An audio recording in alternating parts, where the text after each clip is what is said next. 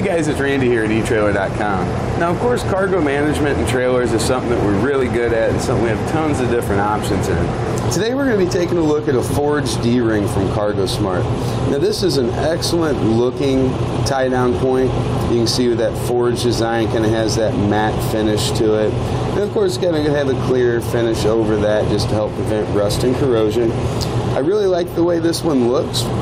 I also really like that it's a very rugged one. This is one I could see in enclosed trailers like what we're using it today, but also on utility trailers and just about anywhere else that you need a tie-down point. Overall, it gives us a 3,667 pound safe working load limit. So with 4 of these on your trailer, you'll be able to strap down anything up to about 12,000 pounds. Of course, you want to use the right straps and everything. And when we get into loads of that size, of course, our straps are going to have big, heavy-duty hooks on them. Or maybe we're using chains. We want to run a chain through it and then use a binder to get our tractor or something like that anchored down. With this one, we're going to have plenty of room to do that. Inside to inside here, it's 2 3/8 of an inch. Then from the top of our bracket to the bottom of the D-ring here, it's going to be 2 1/2. So even really big, heavy-duty chains, we shouldn't have much of an issue getting them ran through there and getting our load secured. Now, we recommend using 3/8 diameter carriage bolts as hardware. They're not provided with it, but if you get those down through there, it can make it a one-man installation because you're not going to have somebody on top holding the hex head bolt, but it also gives it a cleaner and more smooth look. Now, one thing to keep in mind, if you're going to be securing this to a 1/4-inch piece of plywood, well, it's probably not going to hold 3,667 pounds. You need to be sure what you're connecting to is nice and solid. This can be connected to steel on trailers, it can be connected to wood on trailers. Just ensure that you've got enough washer behind it or that you spread that energy out a great deal so we're not going to pull it up and out of its mounting point. Now, this one's going to stick up off the floor of your trailer by about 3/4 of an inch. If you don't like the idea of that, or if you don't like the fact that maybe you'll trip on it as you're getting in and out, we do have some just like this one. This one happens to be from Brophy. Then you can see your connection point. It's not going to be as large and as open, but it does sit much more flush and lower to our surface of the floor here. In that case, to the top of our bolt here, it's only going to be about 3/8 of an inch.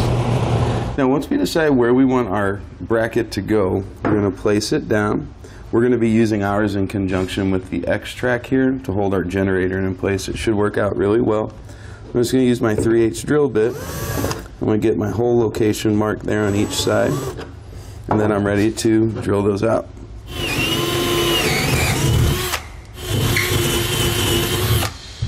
Now that we've got our holes drilled out, we'll take our 2 pieces, lay our D-ring down. I'm going to put that bracket over it. We'll just slide through those carriage bolts.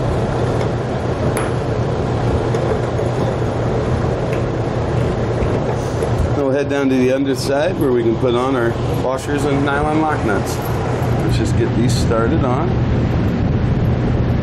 I like using a nylon lock nut just because we know it won't back off of there. You can also use a lock washer if you want, but the flat washer helps to spread that energy out. It's really going to help reduce the possibility of us pulling these anchors up through that plywood. And we'll just get them snug down.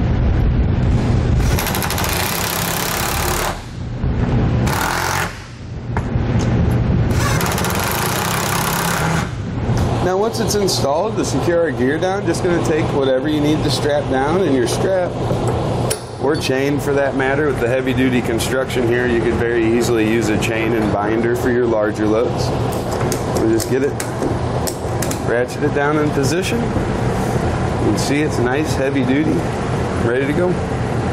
All in all, I think this is a great tie down. I think it looks really nice. I think it's very sturdy, that forged appearance on it, and it also indicates good strength in it. I think if you need something especially for chains and those larger straps, I think this would be an excellent choice.